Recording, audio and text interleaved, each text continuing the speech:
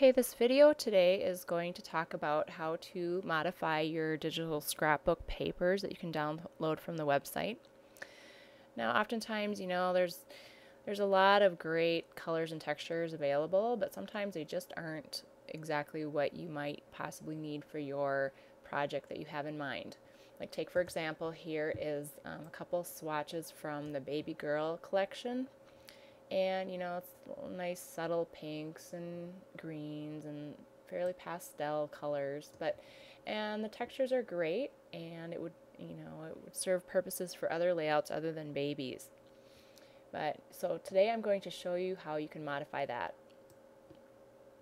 Now the photo I'm choosing is, it really it's a great photo of my kids. I love it.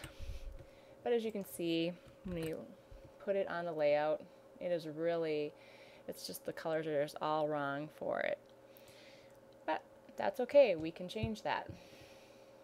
That's the beauty of digital scrapbook paper, is you're not limited to what is on screen. You have a lot of control over how you can choose your colors and how you can modify it. Now with that layer selected, I have it here, it's the base layer on my layout. I am going to go to Image, Adjustments, Hue and Saturation. This is a very important tool for color changing in any Photoshop or Photoshop element document, so it's definitely worth playing around with. And here you can see under Edit is Master, and if you click on it, there's reds, yellows, greens, cyans, blues, and magentas. Now I'm going to keep it on Master right now just to kind of give you an idea of what this will do. If you take the Hue slider bar and you move it one way or the other, it's going to completely change the colors of your background. Now if we move to the left here, it's showing a lot more purples, and which really isn't the colors we're after. Kind of want more earthy tones, that it's going to look great with the background in the photo and keep the red and the blue in the photo popping.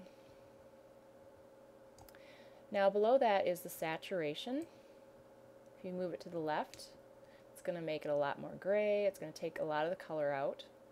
And actually that's kind of a nice look, more for masculine layout. Or if you move it far to the right, it's going to look like fire. See how different, the saturation option can do for your colors. So I'm going to move that back to 0. And then the lighten, of course, does what you'd expect it to. It's going to make it lighter or darker.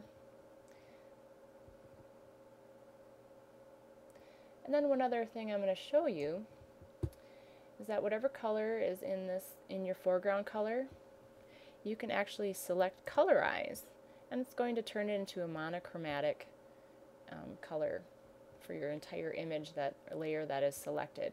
You can do this with photos, you can do this with paper, you can do this with pretty much anything. But that's not what I'm after in this for this paper. So I am going to select reds because I'm going to try to get rid of some of the pink in this layout. Probably going to move it. When I just have the red selected, it's going to keep the green still visible in your layout in the paper, but it's really only going to change the red. Can you see that? So a lot of this is really just a matter of playing around with it, seeing what works, and finding just the right color that really looks good. So I think I'm going to keep it right about there. I'm going to make note of it that I've changed the red hue to +32, because I'm probably going to do that with the other layers.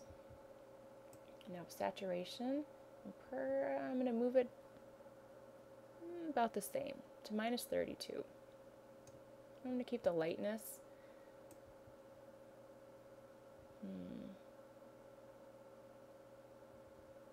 I'm going to just keep it maybe about 12 or 16, -16.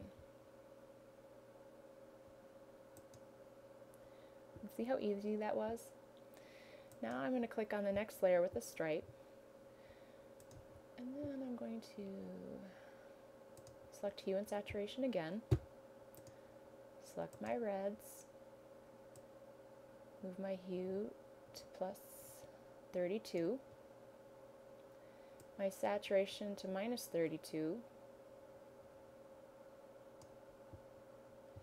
and my lightness to minus 16.